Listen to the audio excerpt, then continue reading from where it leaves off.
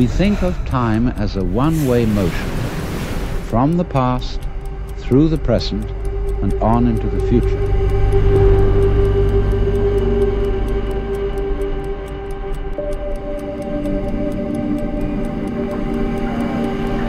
Life moves from the past to the future in such a way that what happens now and what will happen is always the result of what has happened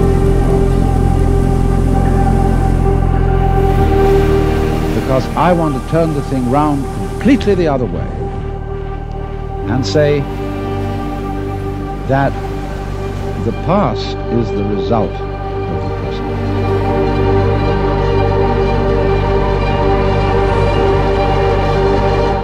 Approach the world through your ears. If you shut your eyes, you will realize that the sounds you are hearing are all coming out of silence.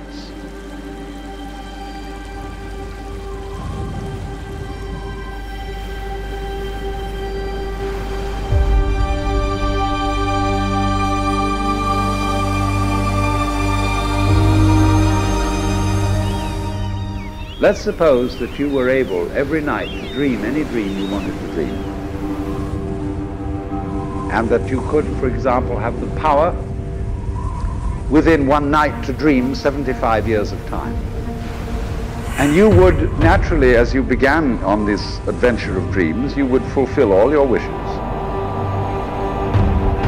You would have every kind of pleasure.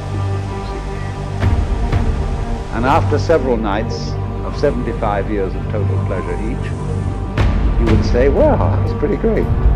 But now let's have a surprise. Let's have a dream which isn't under control. Well, something is going to happen to me that I don't know what it's going to be. I don't know who I am unless I know who you are. That what I am involves what you are.